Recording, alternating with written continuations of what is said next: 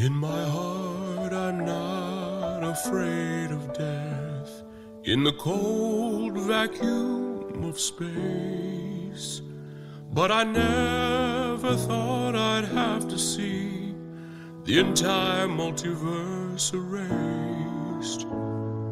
The pyramids, Orion's belt, Spider-Man 3, all gone. We've seen the final sunset. This time we can't respawn.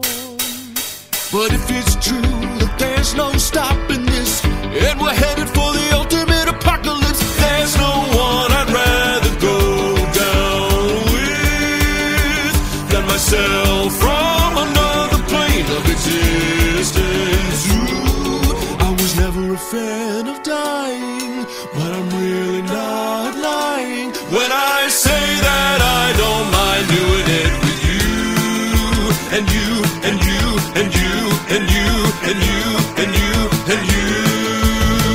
The last goodbye. You're at the end of space and time. The last goodbye. Above and below the endless sky. Oh, we're going down in a blaze of glory. One tragic into a million stories. Goodbye, the last goodbye. Oh, stepping on Legos and pre-roll ads. I guess some things are better gone. But I really miss that universe where I got to be King Kong. The one where there's no war or poverty, and the one where I'm friends with the Yeti, and the one where I was a mad scientist who made a man out of spaghetti.